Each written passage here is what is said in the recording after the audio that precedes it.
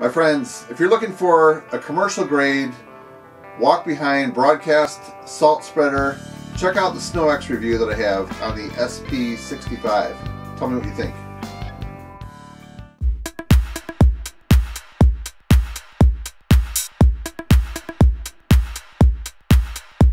Alright, I'm going to first tell you a little bit about the SP-65. This runs approximately $350 and it includes the accessory, which is a salt it contains the salt when it's being spread out. It's a black plastic piece, as you'll see coming up in my video. Anyways, I checked out the Boss brand and I looked online. Didn't see anybody review the Boss, and I've heard pretty good stuff about the SnoEx, so I decided to go with that. So check out my video here. Okay, so check out the close-up look here. There's that black plastic guard.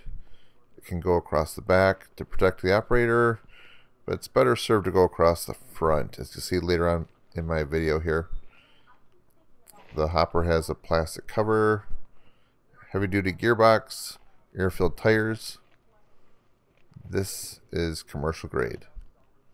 Nice screen to separate the clumps of salt too.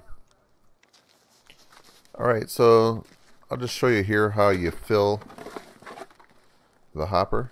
Take off the plastic cover. Here's a nice look at the screen. It can come right out.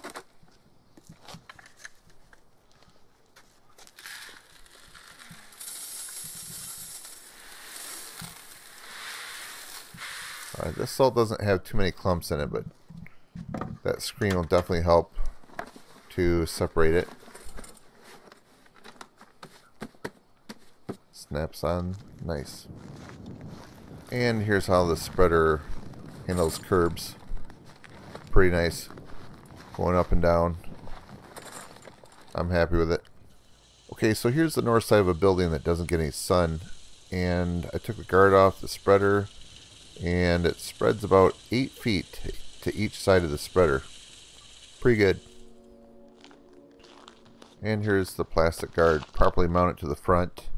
This is an optional piece, and you can just see how it lifts off, and it's easily mounted. Those two wire clips, quick and easy to take on and off, and you can adjust it up a little bit or down a little bit too. And if you want to control the salt flow rate, right there in the back, you can go forward or backward to control how far open the chute is. And on the handle right here, you'll see the on-off button right there. That controls it. Alright, so that concludes my quick overview of the SnoEx SP-65. If you're asking me like what improvements would I make on it, personally for me, I'd like to see like some type of guard that comes all the way down across the back to keep the salt from hitting the operator when they're pushing the salt. I don't think the salt needs to come back so much, just going sideways and forward is the most important. And sometimes if I take the salt spreader out and I don't have like the Carhartts and the boots on, I'm just doing it in regular clothes, the salt tends to hit my legs, the jeans or whatever I'm wearing, and gets into my shoes, and that's something I like to see avoided. So that's my take on it. Overall, the construction is really good. The gearbox, the way it's held up, I've had it for about 2 to 3 months now, and it's worked really good, so I'm happy with it.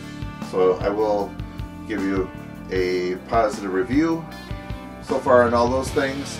So please let me know if you own one of these or if you own another one, what you think. Personally, I'd say this is, from what I've had before, the Scott's fertilizer spreader, the $45 one. This is a huge improvement. Even though the price is quite a bit more, this is something that looks like it's going to last a long time. So that's my take on it. Thanks for watching. Have a great day. Alright, so I upload new videos every Tuesday and Friday, or like 1 or 2 days off from that. And if you click on that little red box in the bottom right hand corner right there, it says subscribe. Please do so. And if you want to see some other cool videos, click on one of those boxes to a link to see another similar video to this one. There you go.